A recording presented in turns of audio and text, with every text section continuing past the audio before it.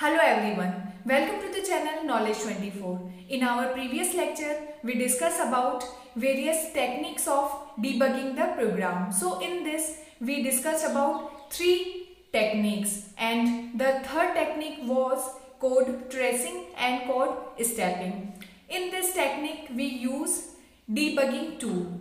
So in this lecture, we will learn about debugging tool and how to debug the program in Python ideally. So let's start with the debugging tool. Debugging tool or debugger is a specialized software or computer program which is used to test the program or debug the program which is written in any specific programming language. The debugger can be a separate program or it can be integrated with the IDEs. Python provides the separate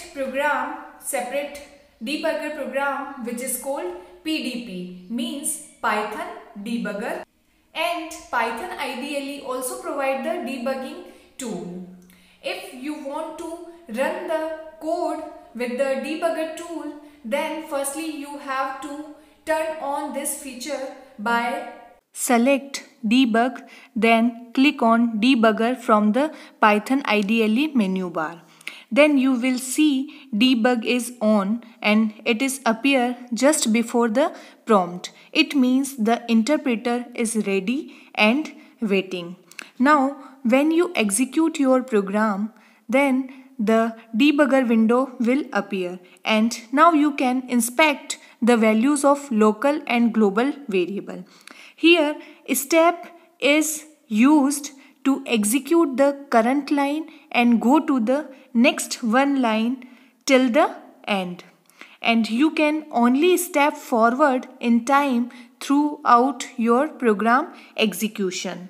So, when you debug this program, then it firstly debug the first line, means line by line it will debug. Then we click on the step button. So it will go to the step number 2, means line number 2, and debug it.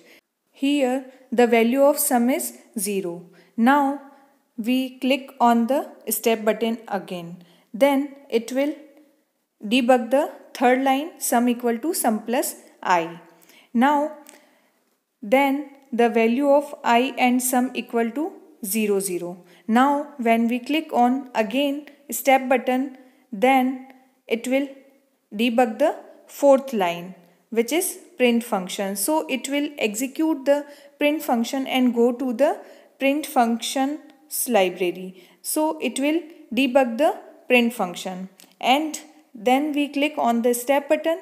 Then we again go to the second line, means go to the for loop because the condition is true. Now i's value is 1, and then again we click on the step and so on. So we click on the step and the loop will continue till the I equal to 5. When the loop is over, then it will go to the 5th line, means just after the for loop. And here the value of I equal to 5 and sum is 15. So this is the working of debugger step by step in Python ideally. Thank you.